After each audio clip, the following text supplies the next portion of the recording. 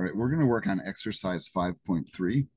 And this has us build three different functions. And it says, write the following functions and provide a program to test them. So the first function returns the first digit of the argument, the last digit of the argument for the second one, and returning the number of digits in the argument. So for example, if I run first digit and send the number 1729 to it, the first digit is 1.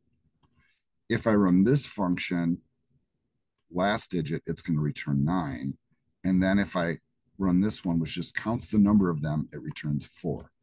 Now, these are not very difficult to do, by the way. So this will go kind of quick. So let's jump over to Spider. I am going to go ahead and create a new program. And I'm going to zoom in a little bit, both in the code and the console. I'm going to go ahead and do a save as to get this saved right away. And I'm going to call it exercise 5_3. And I am going to use a main method to drive my program. So I just kind of want to get you guys in the habit of doing that. It's not really necessary, but given the fact that we're calling functions, I think it works a little bit more smoothly if you know you're going to call a lot of functions to run them from the main program function. So let's define that first. So we'll have a function called main. There it is defined. And, for right now, I'm just going to put one command inside of it just to have something in there. And then I'm going to press enter. And what will normally happen here is once you have a function number, you press enter at the end of the line and it will automatically indent you. Spider indents for character spaces. When I complete the next line and press enter, it also moves me to the same spot. But if we're going to run other functions or regular code, we have to get back to the margin. So I'm going to backspace back to the margin. Otherwise, it's considered being inside the function. I think we talked about that last time. Now, because we're using a main function or method, you can call it either thing, same synonymous term. We want to make sure that at the very bottom of the program, we put in a call to run the function. Otherwise, the program won't do anything. All right. Right, so that mechanism is in place. Now I'm going to come back up here and we're going to create another function called first digit. Oops. Not sure what happened there. I must have hit the wrong key. Followed by parentheses and a colon. And the instructions in the book have us sending something, n for number, in here. When we receive that number, the first thing that we're going to do is we're going to turn it into a string. Okay, so now that's kind of weird. Why would you do that? Well, a number, when I look at a number and I try to traverse it as a structure, I can't really do that. I mean, I can do it visually. So if I have the number 1, 2, 3, 4, right? And this is not code, by the way, it's just an example. I can't just extract the 2 out of it. However, if I turn it into a string, we already learned how to do this. Well, then it's not a number anymore. It's a series of characters, and I can extract any character I want, and I can address any character I want using the same syntax that I do with a list, which is if I want to get the number 2 out of there, I would, if this is a name structure, I would, inside of square brackets, put 2. So just for example, if num equals 1, 2, 3, 4 inside of quotes, then num2 would be, this is not valid Python, by the way, would be equal to 2, right? No, that's wrong. That's actually, what number would it be equal to? So this is the trick. It would be equal to 3 because it's position 0, position 1, position 2, right? So keep that in your head as we're kind of working. So our first step here, if we want to look at the first digit of a number, is to convert the number to a string. So I'm just going to create a variable called string.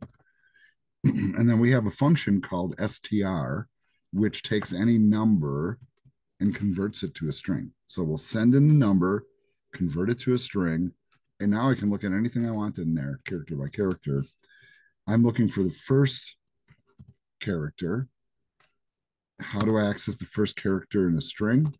Well, first I call in the structure, which is string, and I look at position 0. That's the first character, right? And then the function needs to tell us what that number is, and I'm just going to return the value of first.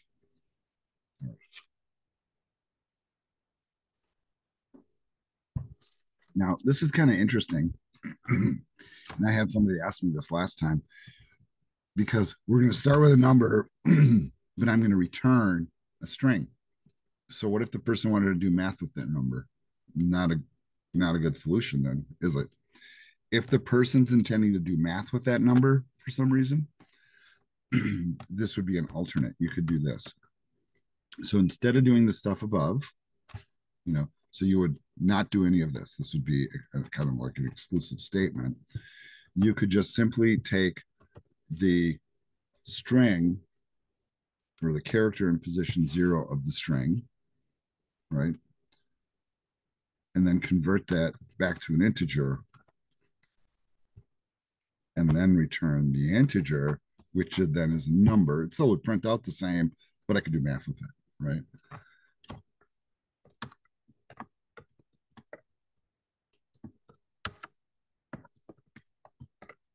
So I'm just throwing that little comment in there so you guys understand why I put it in.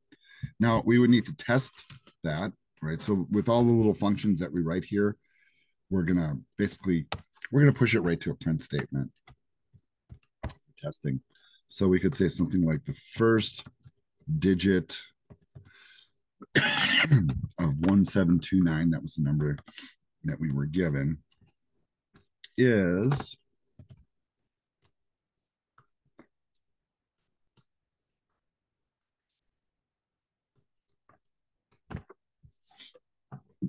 right.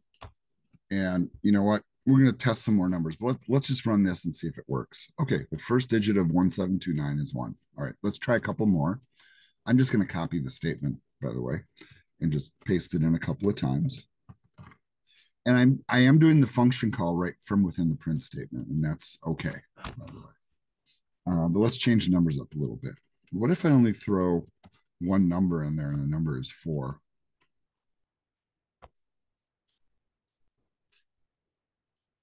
And what if this one's got 3 numbers that are all the same?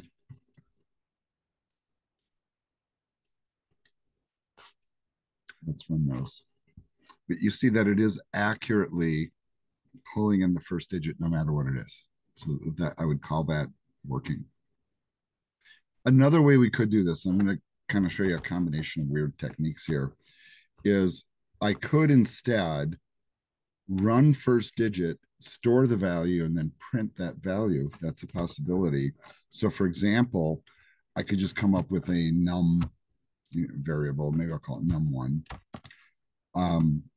And num1 will store the result of first digit running. And you can put whatever number you want in there. I just slid my fingers across the keyboard. It doesn't really matter what the number is. Then once I have that number, then I could put it on the screen with a print command. So I could just do this, right? So I could print. Now I would suggest that you use some meaningful words here. And you could, for example, say first digit of 876543 is num1. Right, so that would be one way, and let's run that just so you can see that it works. Right. Another technique, and we haven't talked about this, and I'm just kind of peppering this in for kind of enhancement, let's call it, is we can use this like weird other syntax that we haven't really talked about much. And I know the book doesn't really press upon this, but I've been noticing that a lot of professional programmers, especially those that are starting to venture into like AI and data processing, use this alternate print command, which we call string interpolation. And I'm going to actually, let's put a comment in here and say an example of using F for string interpolation. That's really kind of a long word. And what this means is, like, the way that we're doing this right now is we will put in some text, right? And then we use this comma and then we add the variable. Another way that we can drop text in, by the way, is I could also use a plus sign here. This is kind of weird, right? That kind of acts like the comma. I just want to run this and show you what the difference is. Basically nothing, right? Except one thing. If I use, instead of the comma, which adds a space here, when I use the plus sign to print out, it doesn't. So if you look down here, then I have to add a space inside here. So what I'm going to say here as a comment on this one is using the plus sign is called concatenation, or adding strings is what concatenation is. But if you do that, but you must manually add any needed spaces. And and check the output. So now that I've added a space here, right, and I run it, you will see that it will print out correctly, right? So one way to do it, this is the way we first learned with the comma. It adds the space for you right in that spot. This is the concatenation approach, where we're taking a string and adding it to another string, and there's no math that happens there, by the way. It's just connecting strings. We call that concatenation. But you have to be mindful of all the spaces in the layout, right? So that's why we had to add this space here to make it work. Now, in this final approach, we're using another technique. This is called string interpolation. And what I've noticed, and I've seen this in a few different languages now. So this works in most major languages, and they all have their own kind of unique way of doing it. But in Python, we add the letter F at the beginning of the string, outside of the double quotes, but inside the parentheses, mind you. And then inside here, we can just kind of compose a more normal kind of sentence. So I could say, the first digit of, and I'll just throw a number in there, is, now instead of concatenating or using a comma approach, watch what I'm going to do here. I'm going to use curly brackets, and I'm going to use the name of the variable. And really, I need to, well, okay, so I'm not really doing this right. Maybe I should use this number here because I have already calculated it. I just don't want it. I don't want to write another snippet of code there, right? So we put this inside of curly brackets inside of the string. So it just becomes part of the string, and we call this string interpolation. So in other words, you need this F here at the beginning, and then you can just drop the variable name directly in to the string. Now watch the output. There's really no difference in output, right? Well, the difference here is I added the word the, whatever. Okay, but the variable becomes part of the string, and for a lot of people, this is a lot easier because now you don't have to think about, well, if I use a plus sign, I need a space. If I do this, that takes care of it, et cetera, et cetera. And so here's just another way you can put stuff up on the screen. A lot of modern programmers are using this technique. They just find it easier, right? Because the variable or whatever thing you're dropping into the string it just drops right in stream. You just need the F and the curly brackets and then call the object. So you can see why that's kind of a nice little tool. So hopefully you guys are kind of latching on to that. Excuse me. Let's move on to the next one. So the other function that we needed to write was one called last digit. Now you can imagine this is kind of an interesting little problem, right? So let's build the structure first. And I'm going to show you a really, really clever mathematical way to solve this one. And I remember when I first saw a solution like this, I'm like, huh, that works. So that was kind of like my thing. So watch the code on this. This is like so painfully simple. It's mind-boggling. Um, there it is. It's all done. That's all the code for it. So what is this doing? Okay, so if you look at what this is doing, this will take any number and mod it by 10. So remember what modulus is. Modulus division is where we do the division, but we're not looking for how many times something goes in. We're looking for what the remainder is. Okay, so for example, if I sent in the number um, 10, okay, or how about 1, 2, 3? If I mod 1, 2, 3 by 10, what's the remainder? Okay, well, okay, so if you're having a hard time conceptualizing that, that would be like saying taking 1, 2, 3, dividing it by 10, and what is the remainder, right? And once again, this is not code, by the way. And the answer to that would be 10 would go into 123 12 times. 12 times 10 is 120, right? And then you have a remainder of 3. Okay. So what's the last digit?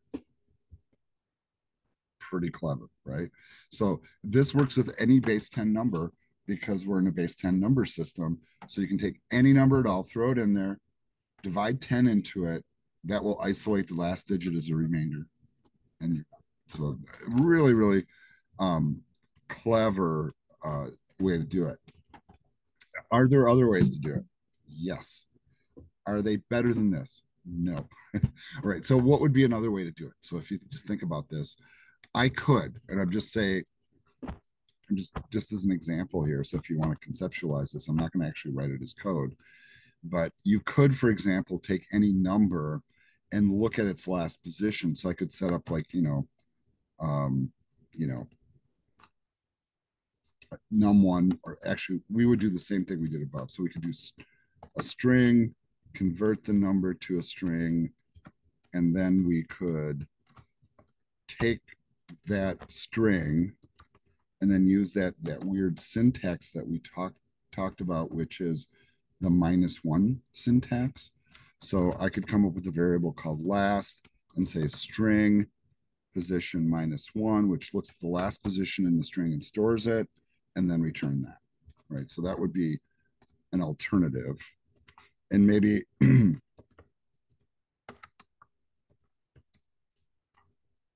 I should list it as such. And I could say, or we can do it the hard way. And it's not really the hard way. Maybe it's better to say, or you can do it this way, right? And either one of these would work. But I love this approach because mathematically it's brilliant because it's so darn simple. It's just built into the number system. So if I run this, nothing happens because I never called it. So we have to call it from up here. But if we wanted to run this, and I'm going to do this in a copy paste fashion here, so you guys will have to type really quick. Now, if you're kind of clever, what you can do is you can take the stuff we did before, which says first digit, and just replace it with last digit and use the same numbers. So I'm going to run it, and you can see the last digit is 9, 1, and 5, so it is working correctly. If you wanted to practice your string interpolation, you could do that too. So we could say num2 equals last digit, and we'll throw in a number, whatever it is, and then print with the F command for string interpolation and say last digit of 46464 is 2 inside of curly brackets. That's the string interpolation approach. So here comes the run, and you can see that it does work just fine. So that's the first two functions. Let's go on to the third. The third is to count the number of digits that we have. And that one's actually pretty darn easy because we have a function that's built into Python that basically does that automatically. So here is the definition of the function. We're just going to call this digits. Why? Because they told us to, basically. And we're going to do the same technique. We're going to take that number, run it through the string function, convert it to a string so we can traverse it. And so one approach, there's multiple approaches here as well. This is where it gets a little weird, is we can just run the length function and say, hey, what's the length of the string? And that will turn a number. So if I put in the word hello, it'll say 5, right? So that's the easiest way that I can think of to do it. So I would recommend that this is the solution. And then, of course, we would want to test the solution. Once again, I'm doing some lazy typing stuff. I'm just copy pasting in some calls here using the first approach, right? The first printing approach. We're calling digits with the 3 numbers that we've been using pretty regularly. And let's see if it's correct. 4, 1, and 3 are all correct. All right, folks. So this is the solution for this exercise. This is exercise 5.3 from our book. We extract the first digit, the last digit of a number, and count the number of digits in a number. That's exercise 5.3. You guys all good? Any questions or problems? Anybody? All right, moving on to the next one. Next one is exercise 5.5. So I'm just going to go ahead and create a new program here. Do a save as. I'm going to call exercise 5_5. And then I'm zooming in.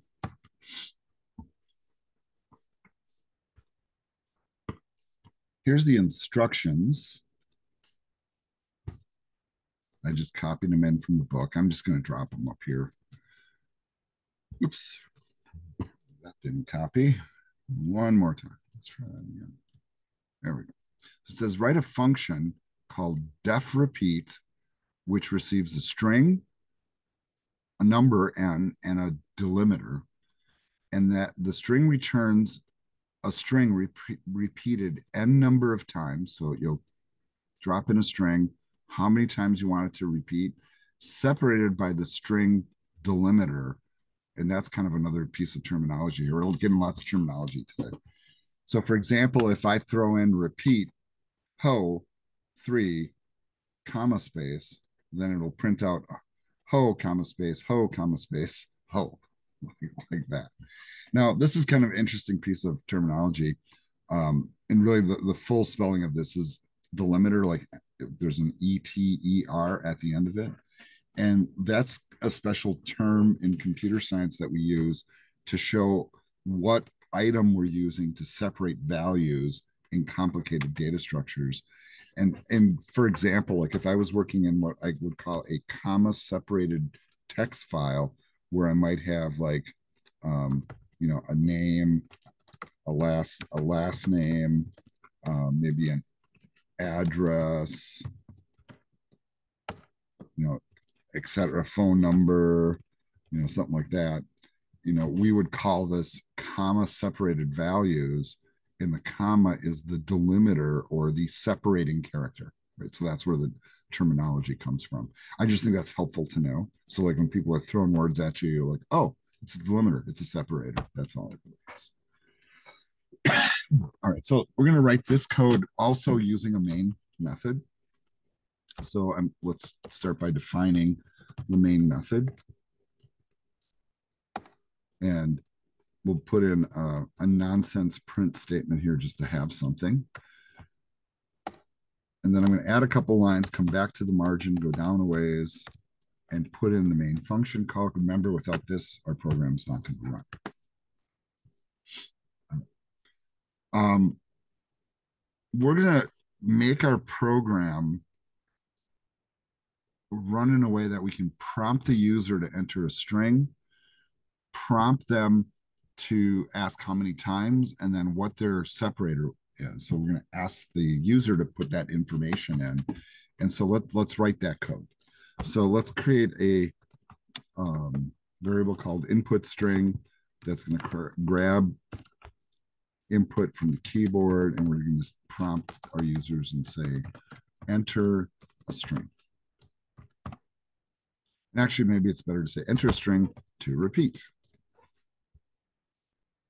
Right, so we're capturing that piece. Then we're going to ask for a count. How many times do you want to do that? Right, so we're going to do an input again and say, how many repetitions?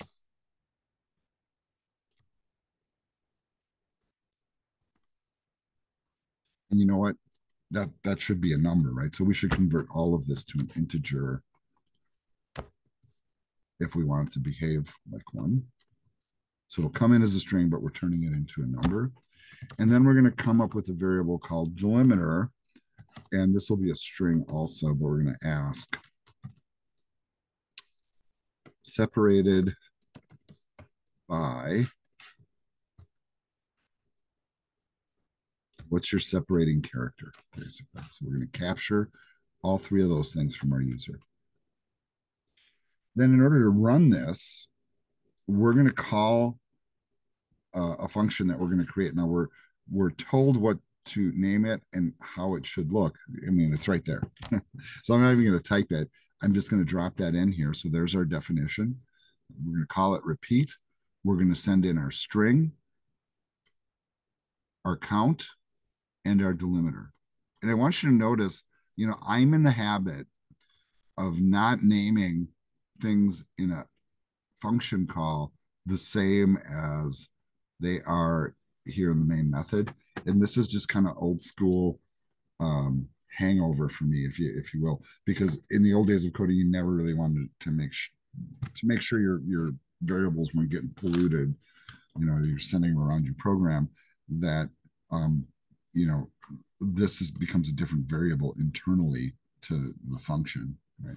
So that's kind of a habit that I have. I could hypothetically name them the same thing and they would be it would work just fine. I'm just not comfortable with that because I learned a different way, basically. So I'm going to come up with a variable name here called return values. This is what I'm going to send back to the program when I'm all done. What I'm going to start with is I'm just going to take the string that they typed in, the thing they want repeated, and I'm going to put it in there. Then if I'm going to repeat a string on the screen, well, you know, we have tools in programming where we can repeat code. So I'm going to use a for loop. And I'm going to say for I in range, and we'll start with 1. And then how many repetitions are we going to do? Well, we're going to go up to whatever the count is. The count came in the second variable here called n. So we're going to go from 1 to n. I want you to notice here that we're starting here with position 1 in the string. So this will be kind of an interesting thing. Will this work? Is the first question. Yes, of course it'll work. Now this is kind of weird because we're not traversing a string here. What we're doing is we want to output something a certain number of times. And if you remember how the for loop works, we'll never quite reach this one, right? So so you usually set this one for 1 higher than what you want to do, but we're starting at the number 1 to begin with. So that kind of is like the correcting mechanism in it. And then to do the actual process here, what we're going to do. So I want you to think about this. If somebody types in the word ho, right, we're going to take that. That's already stored here, right? And we want to keep adding to it. But every time we add to it, we want to add the delimiter. It might be a dash or a comma or a space or exclamation point or whatever.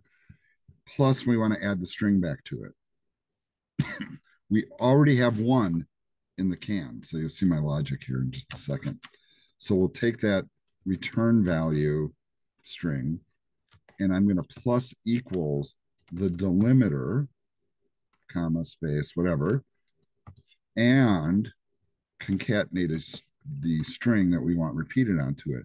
So the first time through the loop, we have 2 things in there. This is why this works, right? Otherwise, I'd have to say n plus 1, right? Okay, yeah, I think you're starting to see it, right?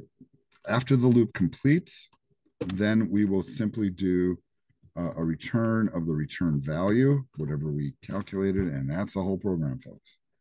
All we need to do now is call it correctly. So we're going to do a print command, and we're going to, right inside the command, we're going to do a repeat, right? We're calling the repeat function.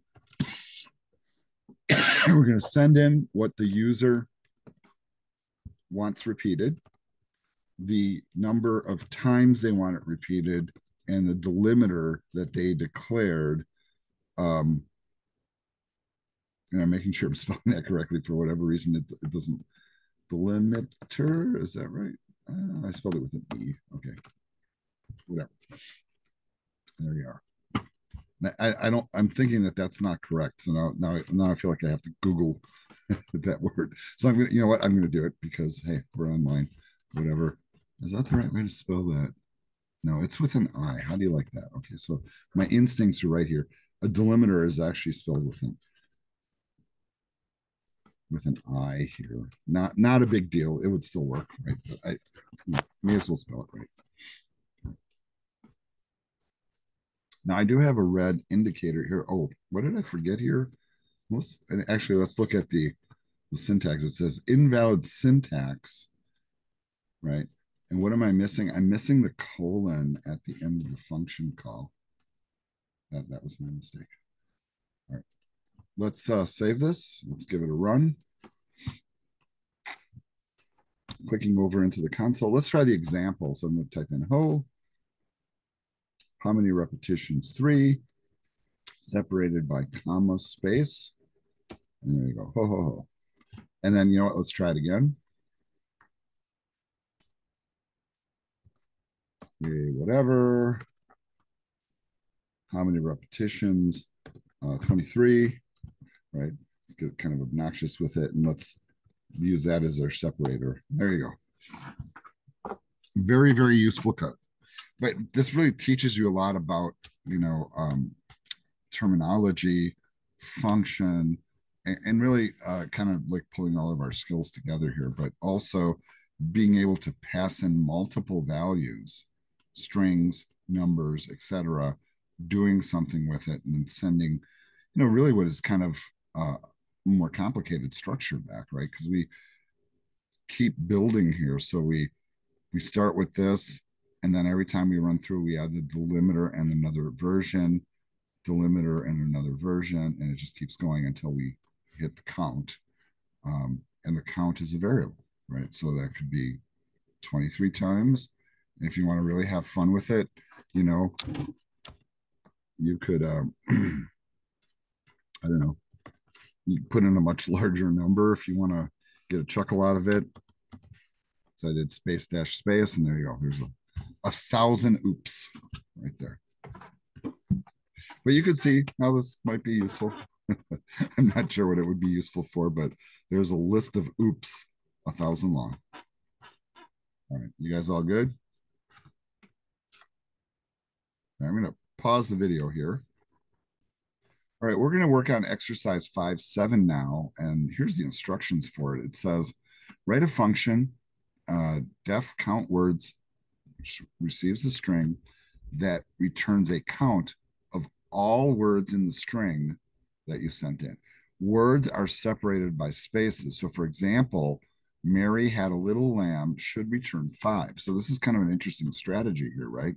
How do I know how many words are in this string here? Well, I skip the first word and I start counting the spaces. There's 1, 2, 3. 1, 2, 3. So that gives me 5. It's kind of an interesting little problem. Okay, so like, how do you figure this problem? This is really kind of a weird little problem, but you know what? It is actually kind of a clever one, because this tells you a little bit about natural language processing on the most fundamental level. So how do I know how many words are in a string? Well, visually, I just count them, right? 1, 2, 3, 4, 5. There it is. And here I only counted 3 spaces, but really there's 1, 2, 3, 4, and this is an easy one to miss, right? So there's 4 spaces, meaning there's one word more than the number of spaces. And that makes sense, right? It sure does if you start to think about it. Okay, so let's try to build this in code. So let's come back to Spider, new program, save as, calling it exercise 5_4, zooming in. And once again, we're going to write a main function for this, just get in that habit. You don't have to do this in a Python program. It's just considered kind of good practice.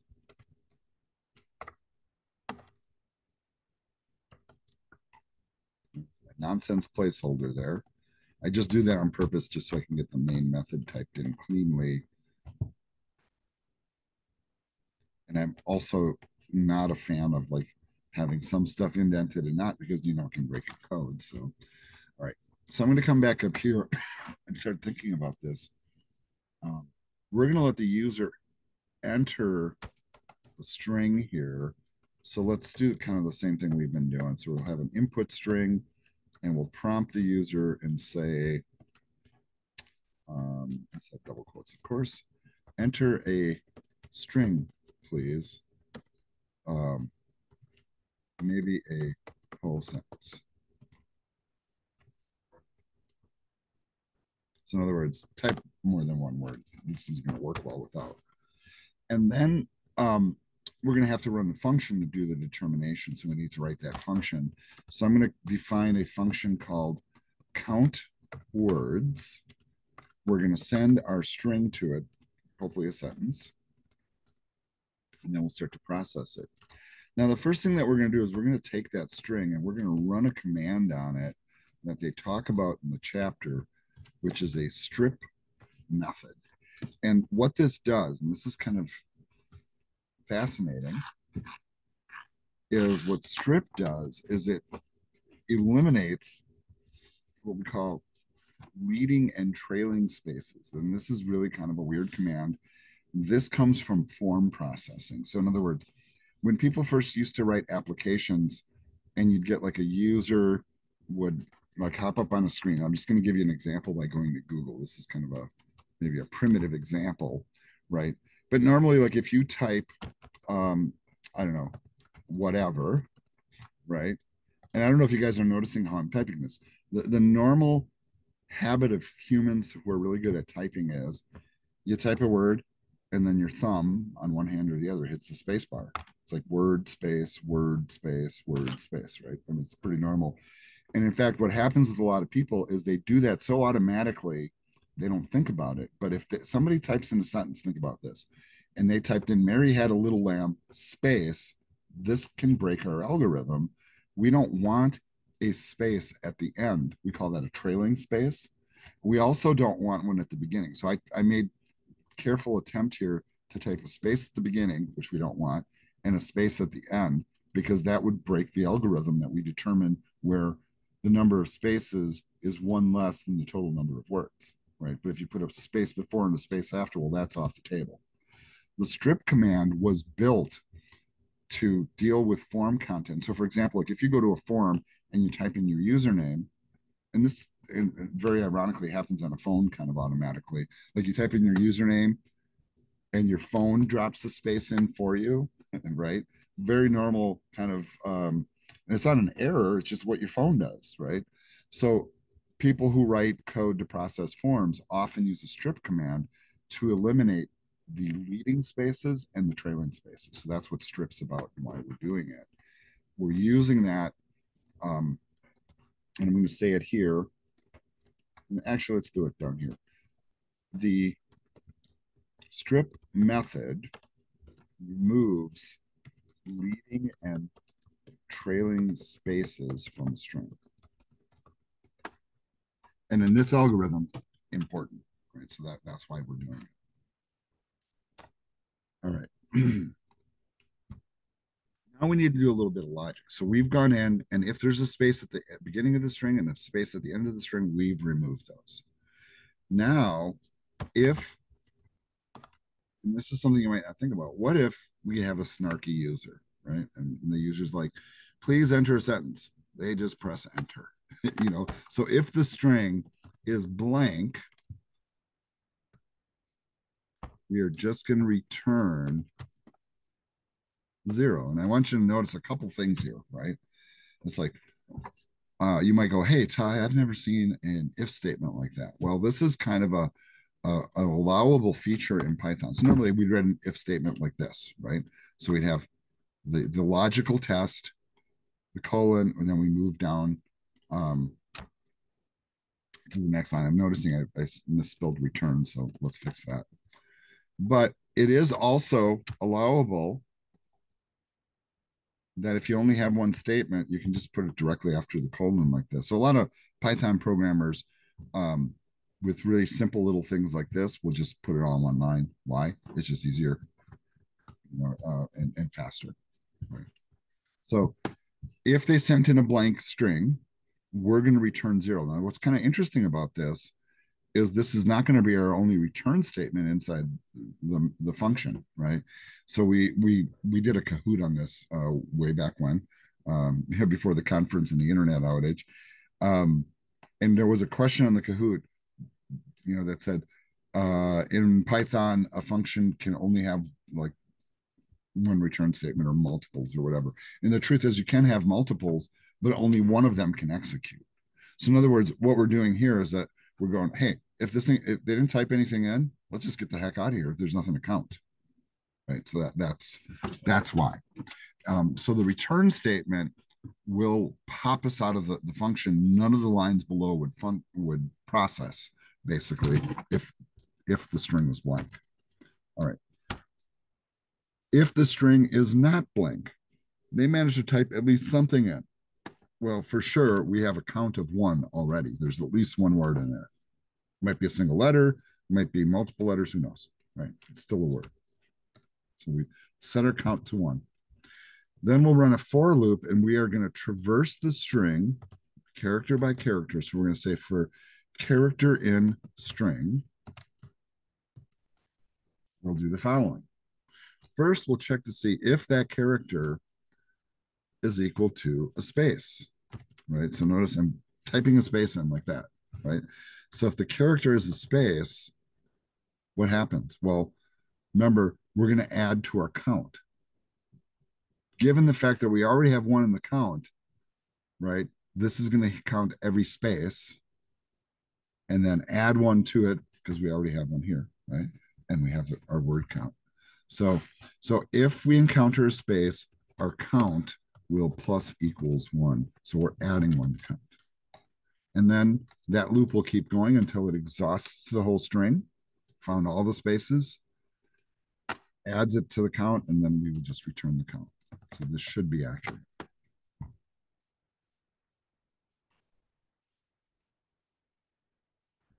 Now we need some code to trigger it.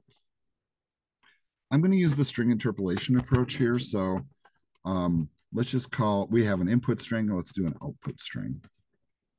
And that's going to be equal to count words of the input string. So whatever they typed in, we're going to send it to the function. It's going to process. It's going to return a number and place it here. And really, maybe that's not the right word, right? It's not going to be an output string. What is it really going to be? Well, we could say word count, maybe, would be a good thing, right? So that's going to be a number that it's returning here. And then let's just do a print command to put it on screen. We're going to use that F approach with string interpolation just to get a little practice with it. And we'll say the number of words in your string is, in curly brackets, and we're going to say word count.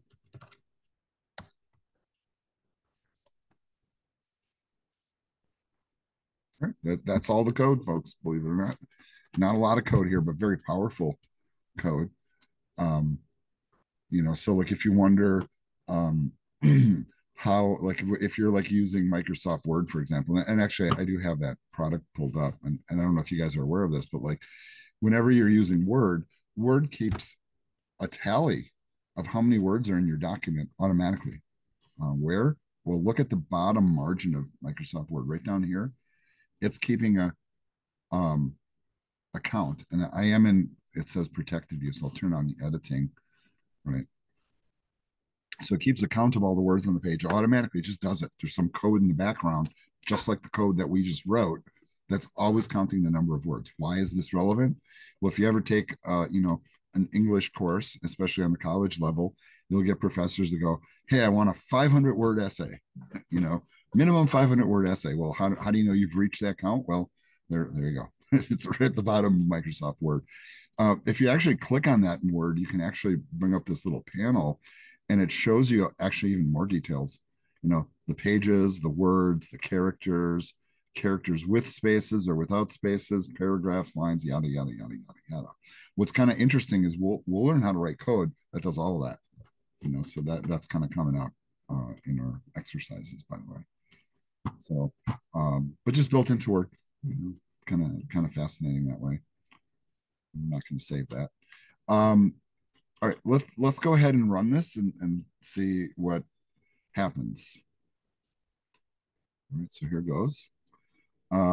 Please enter a string, please, maybe a whole sentence. All right, well, no, I'm not going to do it. All right, so it popped me out. You guys notice that? So number of words in your string is 0. So it ran the code, it got to this point, and it returned the 0 and stepped out. Okay.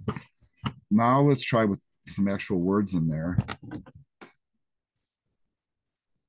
Let's see if this really works correctly. And so notice 1, 2, 3. Wait, here. 1, 2, 3, 4, 5, 6, 7. 7 words should be the response, and it is correct. Let's test it by putting in a leading space, a space, and some nonsense. So there's a space, word, space, word. 2 words. I still got it right. Let's do it the other way around. Nonsense word, space, nonsense word, space. So a trailing space. Handle that too. And let's try leading and trailing. So space, nonsense, space, nonsense, space. Still doing it correctly. Okay, so pretty neat. So it's a combination of techniques here. The strip command helps us. So that's a really useful little command. Like if you ever write programs that are getting input from the user, strip command is very commonly used. All right, folks, that's all we have time for today. In fact, we're a minute over. So thank you for being here. I will publish this recording if you guys need to refer back to it. It should be published probably by about noon.